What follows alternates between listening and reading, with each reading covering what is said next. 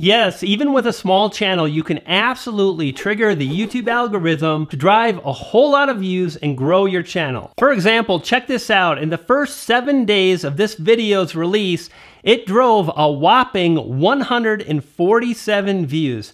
Not a whole lot by any stretch of the imagination. And yet today the video has driven 365,000 views, and every day it drives hundreds of views and gains my channel subscribers. You see, my channel now is 2 years old, just a bit older than 2 years, and I released this particular video in early June 6, 2016 to be exact. And at the time, my channel was small, had very few subscribers, it obviously wasn't driving a lot of views, and yet today the channel is making money, I've got brand deals, I'm doing all kinds of things.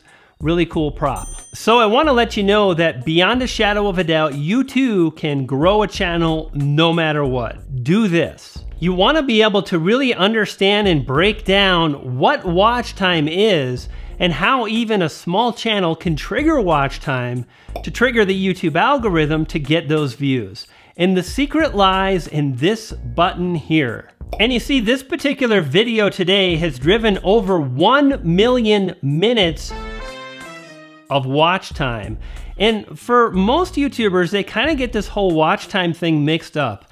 They believe this is what you need, and a huge amount of watch time in order to get your video seen, to get exposure and so on. And yet, looking at this particular image here, you can see that when I published this video, it had very few views for about a month or so. And then after 4 weeks, 5 weeks, the views started increasing, so did the watch time, and I broke out. Now, as you publish videos, it's really important to pay attention to a few key metrics. And if you notice this graph here, the green arrow points to average view duration. And notice if you click that, you will be taken to audience retention. And here's what's up. Anybody can do this. These metrics are not over the top. These metrics are not like rock star status. They're pretty poor, as a matter of fact. And when we study the watch time metrics, we want to pay attention to average view duration as well as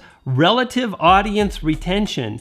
Now notice when you land on this particular graph inside the YouTube analytics, you're not going to be looking at relative audience retention. Instead, it's set to absolute retention. So make sure to click the button that says relative audience retention, and that will take you to this particular graph. And as you can see here, we've got slightly above average video metrics for this particular video. And the question I get all the time is, what is considered good audience retention? There's no one answer, and here's why. How YouTube measures audience retention is based on specific videos that are ranking for specific keyword phrases. So here you can see I searched for iMovie effects iPhone, which is very, very specific. There's a few things going on here. We'll talk about it as we move forward. But really what's happening is YouTube is going to look at the top videos ranking for a particular keyword phrase I've targeted. And in this case, again, it's iMovie effects iPhone. So obviously I published this particular video, and then these are the metrics for the first 7 days of the video's release. And as mentioned, you can see here, the video has only driven 147 views. So your goal is really quite simple: to publish a video that has better audience retention than the videos that are currently ranking for the keyword phrase you want to target. Now, as mentioned, it really begins with the keyword phrase. And I think what a lot of people don't understand is the keyword phrase that you choose will dramatically impact your audience retention. Because the more you understand what a viewer wants in a video, the easier it is to create a video with high retention by giving the viewer what they want. So while accumulated watch time minutes can really help, for example, this video now has over 1 million minutes of watch time accumulated, what matters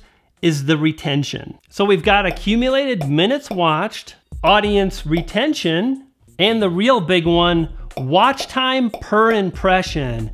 And this is the new information that recently YouTube has been talking a lot about. And even better, you can access this information in the new studio. For example, when you log into the Creator Studio, notice the blue link at the top, YouTube Studio Beta. Click that and then click on Reach Viewers, and you're given additional insights on your video's performance that will dramatically impact your watch time. And this is how small YouTubers can compete. For example, the video in question has an impression click-through rate of 5.2%. How you can figure this is broken down is pretty simple. If somebody searches YouTube for iMovie effects iPhone and they show my video 100 times and the video below mine 100 times, well, mine gets clicked 5.2 times per 100 impressions. So YouTube shows my video 100 times and then my video is clicked 5.2 times. So when we talk about impression click-through rate, what we're really talking about is your video is competing against the other videos that are showing up in search. This is why your thumbnail needs to be really dialed in and effective at winning the click. And here's what I want to draw your attention to.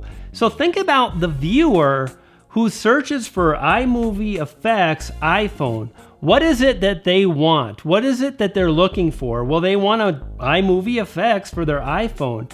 And notice my thumbnail. It only has 2 words that are very easy to read. They stand out, and those words are iMovie effects. And notice the other videos that are ranking do not include the word effects.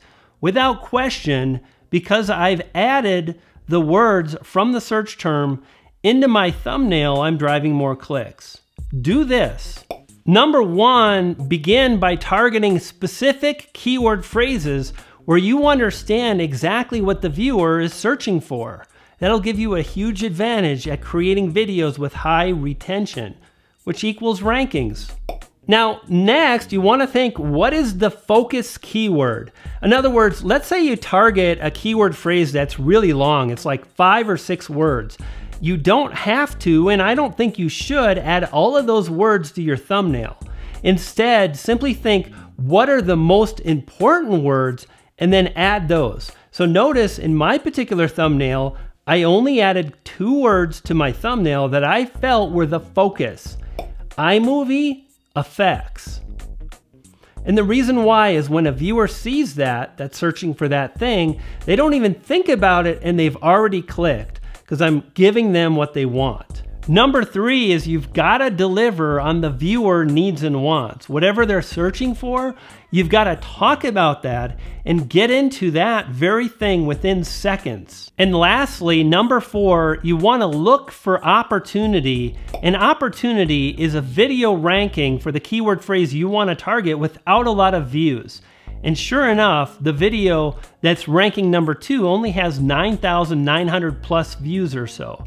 It's not a lot, and what I do is I take 10% of that video's view total and I ask myself, can I drive that many views in the first few weeks of my video's release? And in this case, that would be less than 1,000 views. For my channel, I'm confident I can do that in the first week or 2 of the video's release, and I know that is opportunity. Do this. Check out the video in the YouTube card now that will help you identify opportunity by leveraging the power of keyword research. And if you want to grow a channel, make sure to subscribe. Click on the yellow B to the G icon below. You'll subscribe. I'll continue to share the strategies and tactics that have allowed me to grow, and you'll feed a poodle. I've got 2 and they're hungry. I'll see you next time. You dig?